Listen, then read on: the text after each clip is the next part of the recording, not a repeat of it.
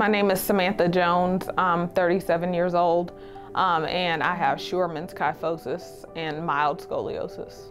I was diagnosed with the Scheuermann's kyphosis when I was 12. So I was given a Milwaukee brace at the time, but then my dad got stationed in Germany. The brace got broken by the airline, and the part of Germany we were moving to, there was nobody there that could fix it.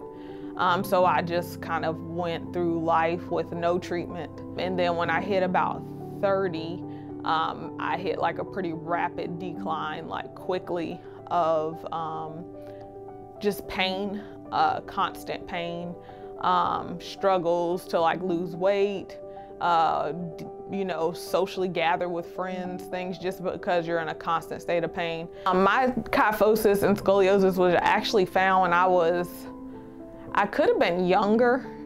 I want to say I was in the 5th grade, and this is back when elementary schools used to do screenings for scoliosis. I think had I had the opportunity to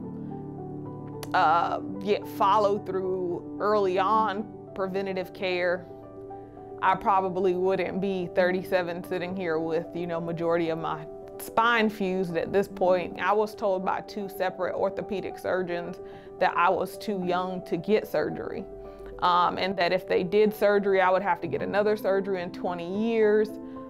So I ended up doing 7 years of narcotic pain management.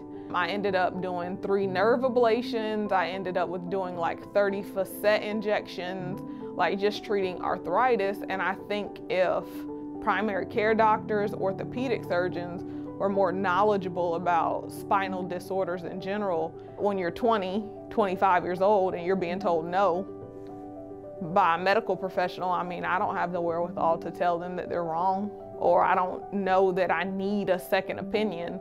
There's not a lot of information out there about Scheuermann's kyphosis. So really all the information that you find in the communities is really about people just suffering.